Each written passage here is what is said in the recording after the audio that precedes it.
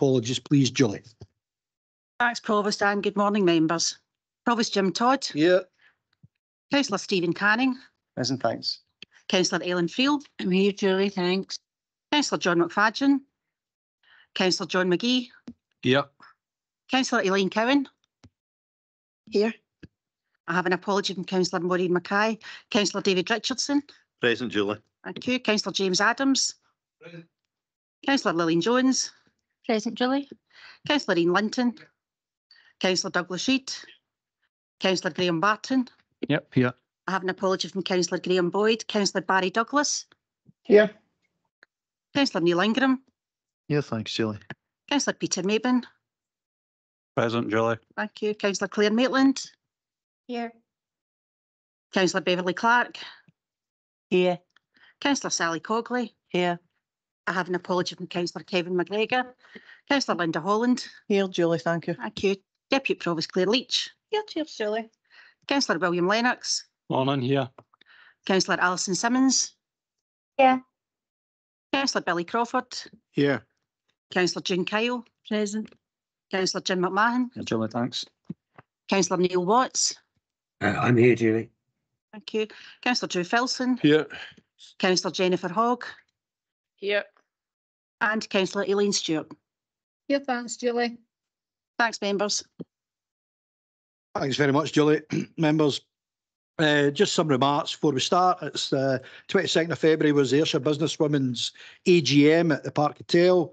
It was great to meet some really inspiring women who have done so much in Ayrshire, and it was a real pleasure to present Patricia Elliott with the Spirit of the Ayrshire Businesswomen's Award.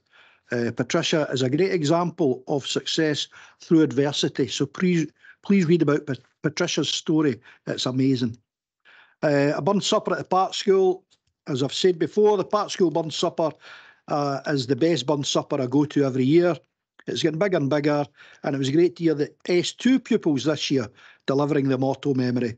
They do it so well because it's the pupils that arrange everything, and they do all the organising and they do all the entertainment, and it's primary ones all the way through, so good for them. The World Book Day, I noticed a lot of councillors went along to different schools. I went to Annan Hill, read to the P2 class, really good class, asked loads of questions. And then over to Shortleys Primary, and I read out Superworm to the children. This was a jammy story.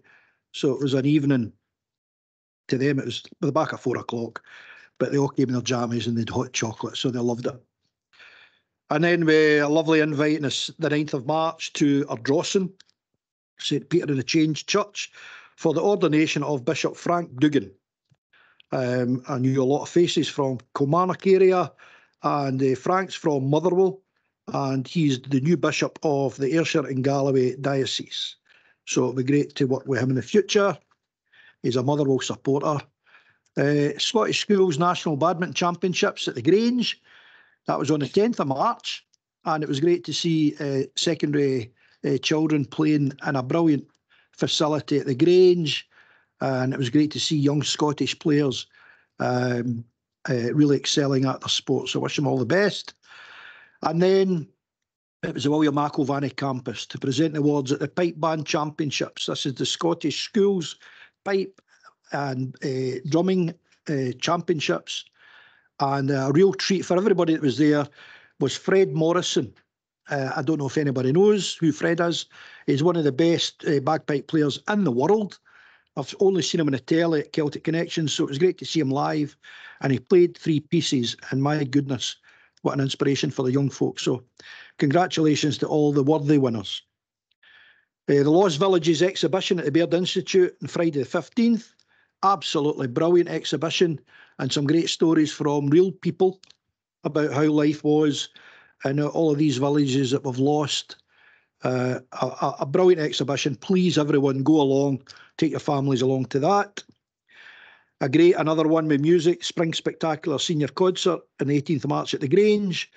And it was great to see all of our senior pupils playing a whole range of instruments.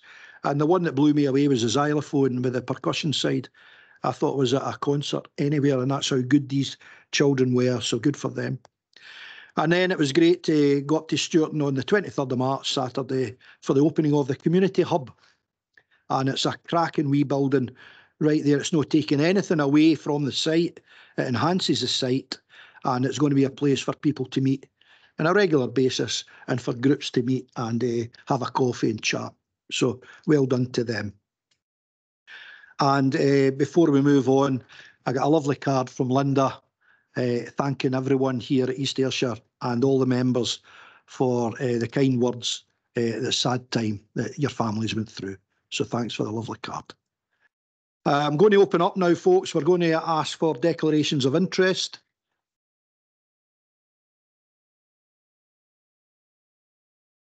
Barry, yep. Thanks, Provost. Just I'll declare, as I usually do, for item number 7, which is for the LDP.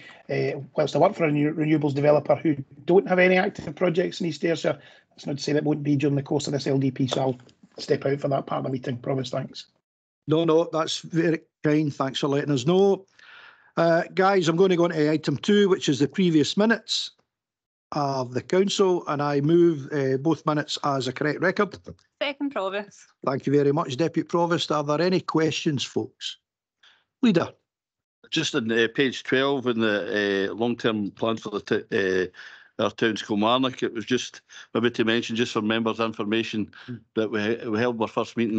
Councillor Douglas and I attended that yesterday, and hopefully we'll be reporting back to the council on it. But just to let know that the new chair is Fiona Mackenzie from Centre Stage, and I'm just wishing her the best of luck in that position.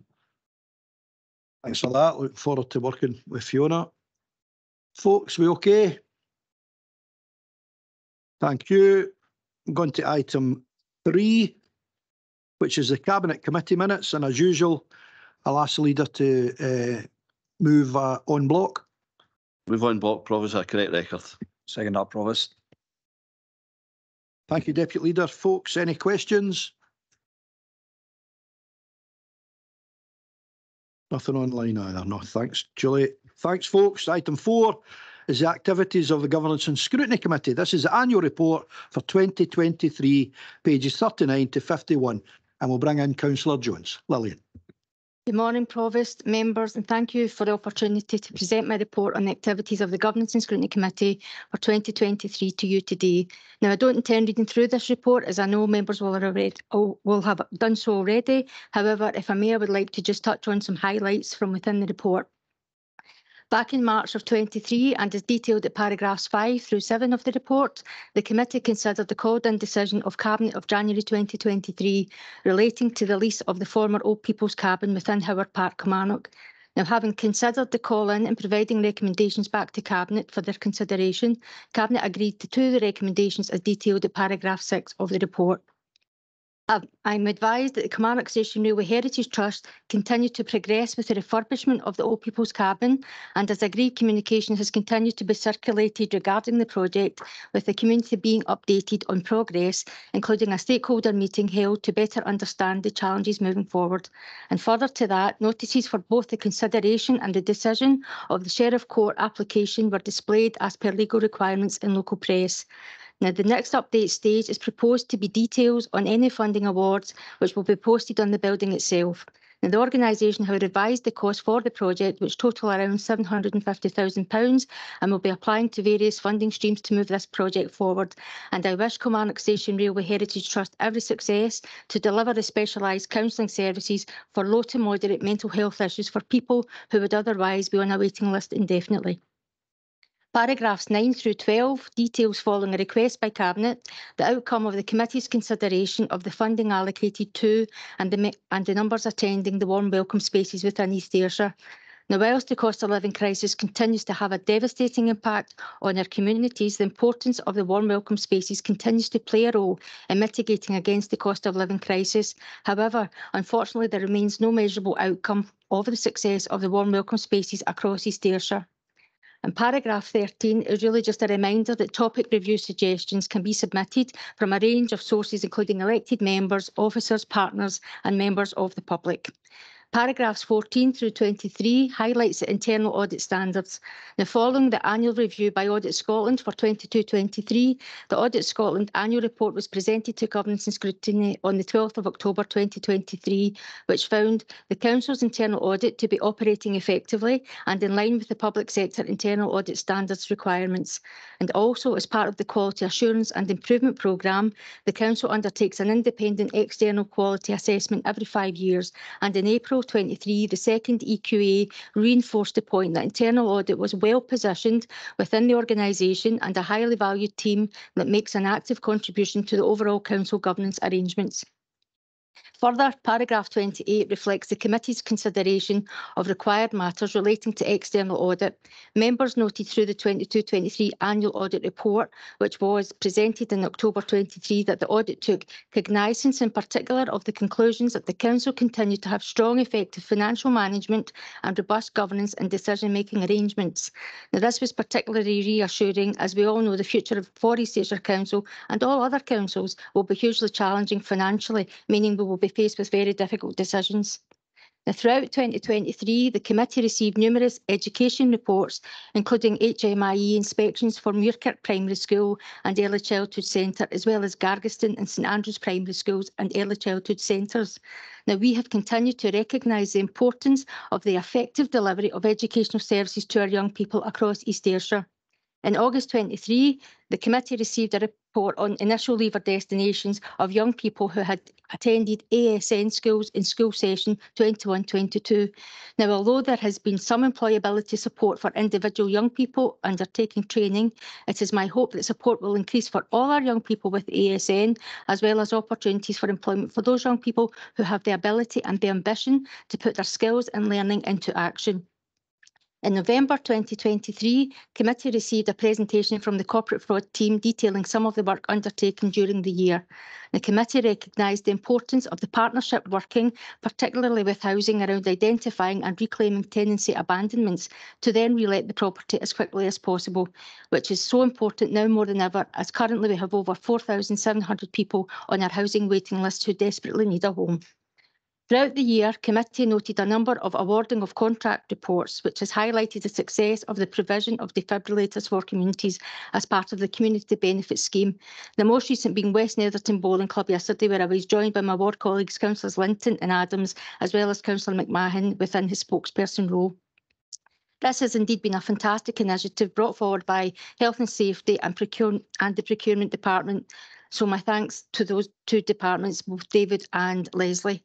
As the provision of the defibrillators naturally comes to an end, I am pleased the Community Benefit Scheme will shift focus towards cost of living initiatives, including the provision of cooking utensils and air fryers, etc., for our most vulnerable families across East Ayrshire.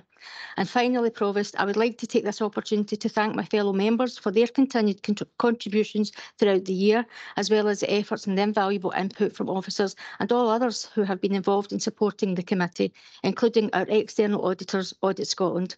Thank you very much, Provost. Thank you very much, Lillian. Members, are there any questions? Leader.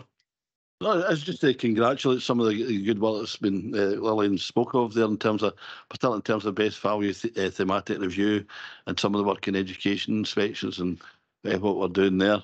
And good to see there's been progress in that asset transfer in terms of the Howard Park. And I think, I think it's been.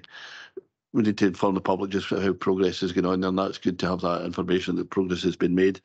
And good to see the community benefit as well, in terms of the number of some amount of defibrillators that we've put out there in our communities. And unfortunately, I couldn't make the one at West Netherton myself last night, but I was at the meeting with Barry and, at the town centre, but we can't be everywhere. But hope that goes down well to the folk at West Netherton Bowling Club being the latest, but that's been really something that I know other authorities are quite jealous of, that we're able to deliver that. But just thank Lillian and the Governance and Scrutiny Committee for all their hard work. Thank you. Councillor Cogley. Thank you, Provost, and really just to thank Lillian for her role in chairing this committee, which she does brilliantly. Thank you. Thank you. Folks, are we okay? Nothing online.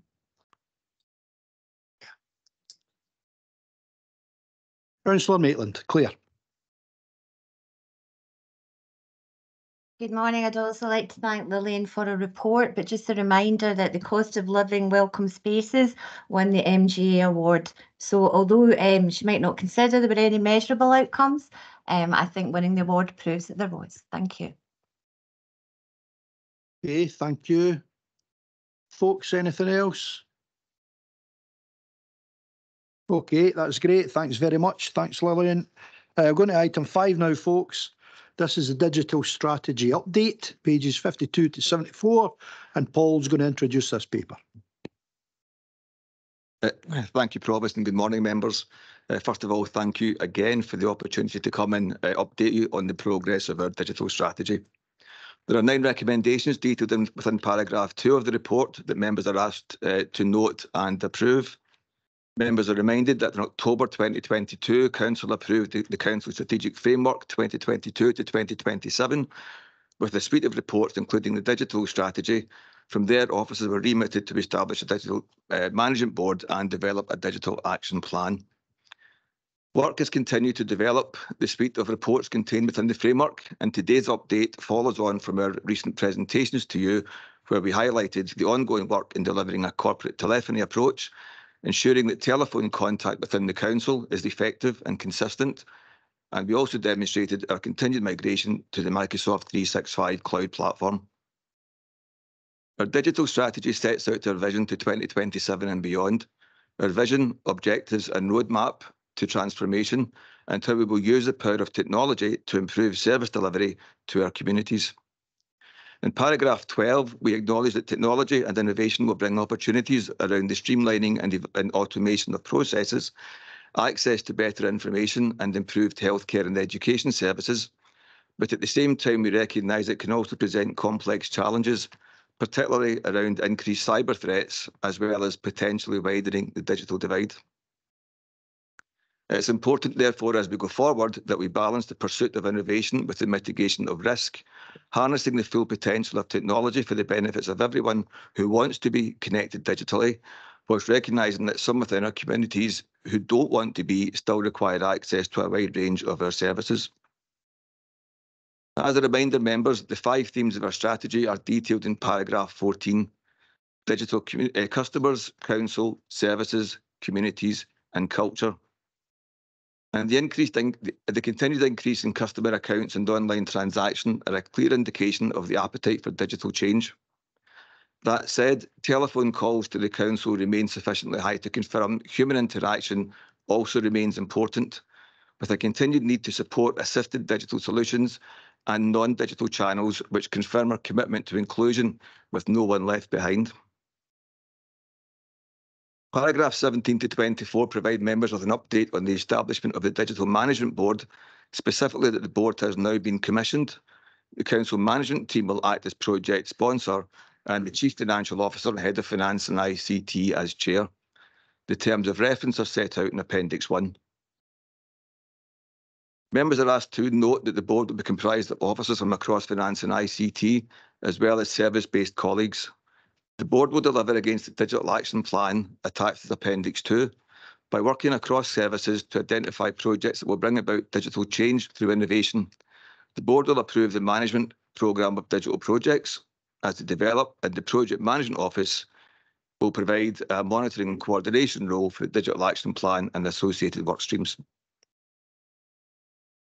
Work continues at pace to deliver the digital strategy, and members recently had an opportunity to hear more about our corporate approach to telephony. Paragraphs 25 to 53 provide further detail on the planned changes to our telephony platform. Whilst planning and implementation started pre-pandemic, we cannot understate the role the pandemic played in rapid and accelerated change. This work continues to build on the proactive and responsive changes that finance and ICT colleagues made at the start of the pandemic, and now almost 4 years on, we now deliver customer services through our virtual contact centre, our digital first approach. Paragraphs 30 to 36 provide members with more detail on the data intelligence we can now gather and how we can use that data to improve call handling to ensure a high quality service and positive customer experience. With over 380,000 calls received annually, it's clear that telephone contact remains the preferred route of contacting the Council for many service users across our communities. The service dashboards that we recently demonstrated to members will provide real-time monitoring of calls and support more proactive resource call handling. And whilst we can use historical data intelligence to better plan for peak telephony events, we also recognise that more intelligent use of customer data presents opportunities in the longer term too. Paragraphs 37 to 40 provide members with further information on the introduction of our One Number service, or ONS, to support the flexible working arrangements contained in the workforce strategy. This will enable incoming calls received via our contact centre to be efficiently handed over to more appropriate officers based within services. The ONS development is currently being finalised with live configuration and deployment to appropriate services during the coming weeks. A corporate training and development framework will support the implementation of the corporate telephone approach, as highlighted in paragraphs 41 to 43. And our customer charter, which is currently being updated and refreshed, is included as Appendix 3. Going forward, we will take time to develop the Council's customer contact centre, in particular the use of the telephone number 554400 as our corporate telephone number. And consideration will also be given to the longer-term development of a multi-skilled customer contact approach. We can also confirm the introduction of video call appointments where required, and this information is contained within paragraphs 45 to 53 for your information. Members are also recently updated on the Council's transition to Microsoft 365, and paragraphs 54 to 64 provide further detail on this piece of work. This remains a complex and challenging project. We quickly learned from working with peers and with our Microsoft partner that M365 is not an out-of-the-box plug-and-play solution. We are therefore grateful to have been afforded time to take a very diligent approach to our transition. This helped us work through the challenges as we encountered them and to deliver the project with minimum disruption to our services. Paragraph 58 confirms arrangements we have put in place to use multi-factor authentication, highly recommended by both Microsoft and the National Cyber Security Centre. And we will continue to work with our partners to develop secure access to file sharing both internally and externally through OneDrive and SharePoint.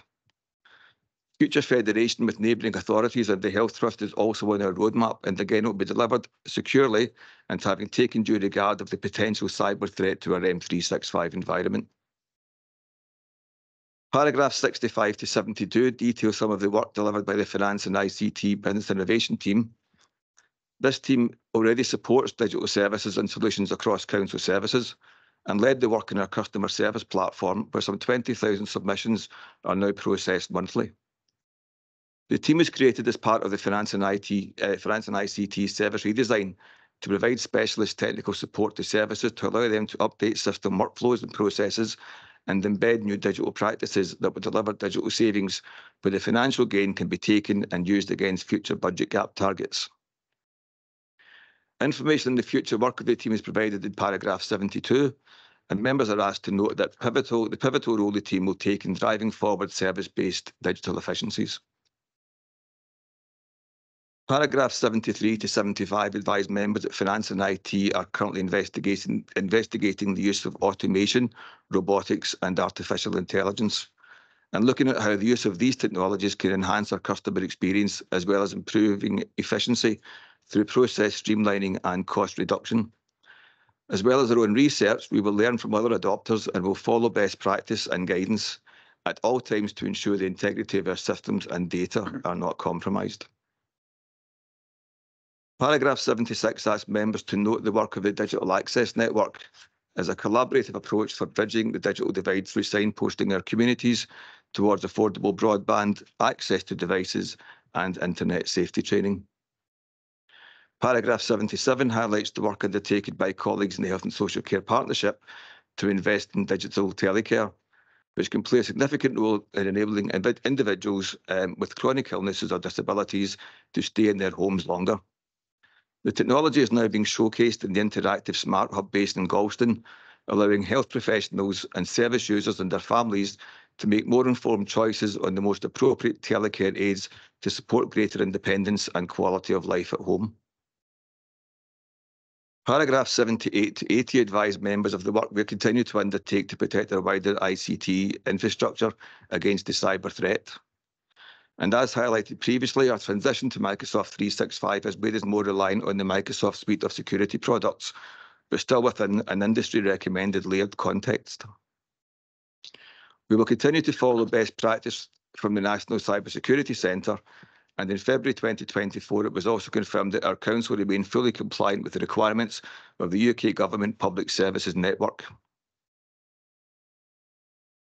Whilst we continue to invest in additional security products, most notably the External Security Operations Centre outlined in paragraph 79, we must continue to remain vigilant to cyber complacency and to the threat and management of risks.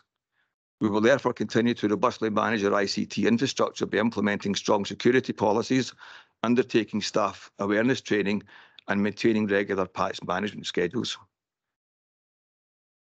Paragraphs 81 to 83 update members on their accessibility progress that continues at pace as the project team work to fulfil the tasks set out in the Accessibility Action Plan. Early priorities included an assessment of our current position in terms of compliance and employee training. In January, we procured a software package which scans the corporate website and identifies errors in areas where our content may not be fully compliant in terms of meeting the accessibility guidelines. The Accessibility Project team are working through these issues and linking with relevant services to make the necessary changes. We also recently purchased a programme of accessibility training courses, and around 150 employees from across the council have now completed some basic introductory training in how to create accessible content, videos, social media, and accessible graphic design. These training materials will shortly be made available to all employees through the council's online training platform, LearnPro. Our current focus is on the corporate website, but the project team will be applying the same rigorous assessment to all other EAC websites as the project evolves, and regular updates will be provided to the council management team. Members, we are committed to community engagement as we deliver a digital strategy, and paragraphs 84 and 86 set out our commitment to that engagement and our focus on delivering the shared priorities of the community plan. Paragraphs 87 to 90 advise members on their human resource implications. We will continue to follow the council's FACE principles and recognising the important contribution employees will make to delivering council services more digitally. We have aligned the digital strategy to the workforce strategy, and we have also consulted and engaged with our trade union colleagues. Paragraphs 91 to 94 reaffirm our commitment to delivering services that are fair for all. We remain mindful of the need to undertake equality impact assessments where required, and where workforce planning is impacted, we will be equally mindful of the impact on the protected characteristics of our workforce. Paragraphs 95 and 96 confirm that whilst there are no direct financial applications, the digital strategy is also linked to the medium-term financial strategy, one of the themes being service-based digital efficiencies. And through the Digital Management Board, we will work to deliver this. Paragraphs 97 to 99 focus on risk, and members are asked to note that without the effective implementation of a digital strategy, there is a risk the council will fail to respond to digital change. I hope this report has provided you with some further detail around the steps we are taking to deliver the digital strategy. And as a reminder, members, the recommendations are set out in paragraph 2 for your consideration. Chair, I'm happy to stop there and through you take any further questions. Thank you. Thank you very much, Paul. I appreciate it. I'm going to open it up now. Councillor Linton. Thanks, Provost, and can I thank Paul and Joe and all the staff involved in the tremendous amount of work that's going on to bring today's paper. I mean, this is going on behind the scenes, and I really want to take this opportunity to express my thanks for all those involved. I think Paul was right to point up the kind of general trend towards us becoming more dependent on Microsoft 365. We're not alone in that. I mean, I think that's a trend across all businesses and public organisations, and I think it's becoming more difficult not to follow that trend. I think clever bit of business by Microsoft. They're kind of pushing us down a road here, but I mean, as long as everything's working fine, that's great. So I'm happy to support this paper. Thank you. Councillor Holland. Thanks, Provost. Thanks, Paul, and Joe, and as Councillor Linton says, all the hard work that's went into the report. I've got a couple of wee points, and it's really just comments rather than anything else. In paragraph 16, and I know I've harped on about this at other meetings, so I'm not apologising. It says about the people who won't or can't support the digital, basically digital anything.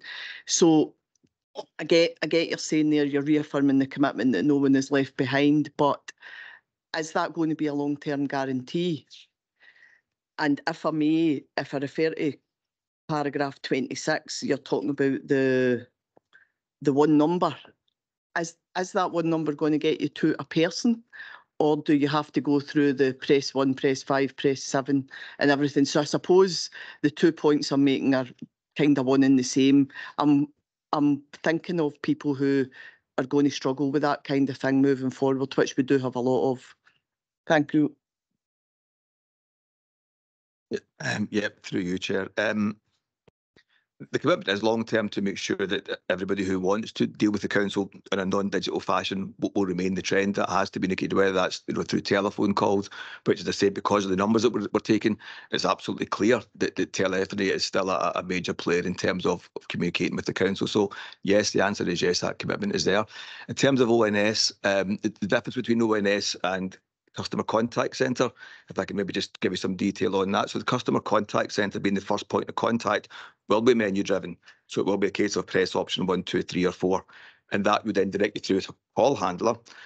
ONS comes in at the back end of that, and where a contact centre operator can't answer a question, the ONS allows that call to be transferred out to an appropriate officer. So ONS will be provided to all telephone extensions on the council network. The telephone user, the member of staff, will set their phone where they want to answer their call, whether it's on a mobile, whether it's at their house phone. An office they happen to be in today could be a different office tomorrow. So ONS gives that flexibility to say, where do I want to answer my call on a daily basis? And if they're off on holiday, they can divert to things like mobile, to voicemail, or they can divert to admin support. So they're two distinct environments. You've got the contact centre will remain menu driven, but ONS is that additional flexibility that says to staff, you might move around, but you can take your calls with you, either on a mobile, at your desk phone, or at your home, wherever you happen to be based on a particular day. Does that sort of clarify the two differences? Thank you, Chair. No, really good point. Councillor McFadden. Oh, sorry, Eddie. Yep. Eddie. I suppose just as an additional assurance to members, one of the other things that's coming alongside this, and the staff know I love this, is dashboards. So all heads of service will get a dashboard, and I've got a dashboard for everybody that actually shows the number of calls coming in, how long it's taking to answer, and importantly to your stuff, Councillor Holland, what's the fall-off? You know, what people don't actually get through, so we can actually measure the effectiveness of this service, you know, do it at a service level, do it at a corporate level, so we can see how long it's taking to actually answer phones, service by service, and if there are any services that there are significant fall-off, which might indicate access issues if there are significant, you know, like fall-off, that we can monitor that and look at it. So alongside the work that's going on is that very much performance management, you know, ability for us to actually see that right across the council. Councillor McFadden. Thank you. Yes, Paul and Joe, I'd like to thank you for the work you're putting into doing this, and the whole rest of the team, and also for coming out and seeing us as a group. You know, it's good to have that sort of input before we find out what goes on today. Just one thing I was wondering, with the move forward in technology, I mean, that's fabulous, but effectively we'll be able to let a lot of customers in the door a lot quicker, a lot faster. But I'm just looking for a reassurance that we will then monitor the workload on the human workforce that's going to, you know, be handling all this work that's coming in at a greater speed and, you know, greater access to people may phone up or ask about things they might not normally have bothered with because it was difficult before. But as we ease the access in, we will need to then, you know, monitor just the people at the end, just that they're not going to get pushed too much and whatnot. So, you know, it's just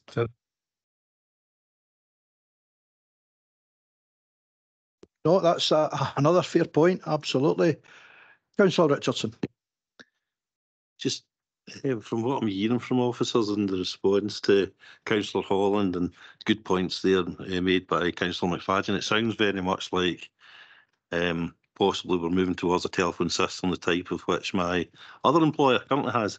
And I think, if I'm right, it will give the management within the council access to data at their fingertips. So I see Joe nodding his head. So basically, you'll have a system where it'll give management the ability to show the number of incoming calls, how quickly they were handled, basically what the outcome of those calls were. In fact, you can probably drill into every call to find out what the outcome of that call was, if I'm right. So I'm getting a feeling that, yeah, I sort of know already the type of telephone system that moving to, we're about to move to, I think. And if I can, then through you, Chair, Provost rather, you're absolutely right. So there's a number of different strands to this. The obvious one is it's a telephone system that when you phone it, it will be answered. And hopefully it'll have a one-time resolution when you do call us, and that's fine.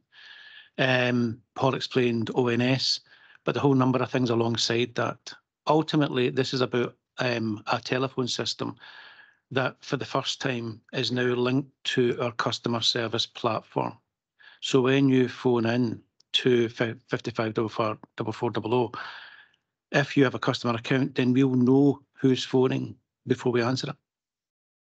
We can then provide analysis of what the call was about, just as you said, Councillor Richardson. And over time, that data becomes intelligence. And at that point, we then drive forward change.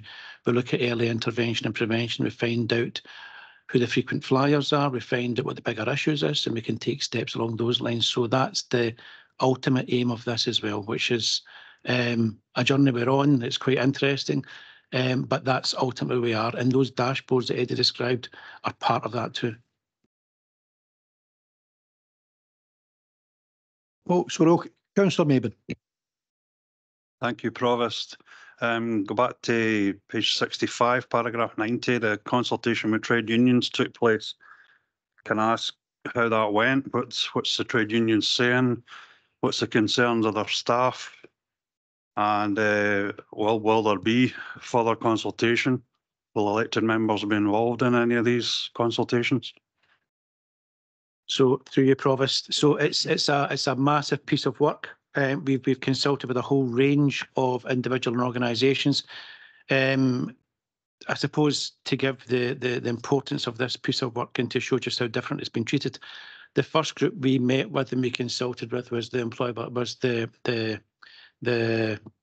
Disability Forum, and we've met them 3 times to talk them through what this means for folk who need support.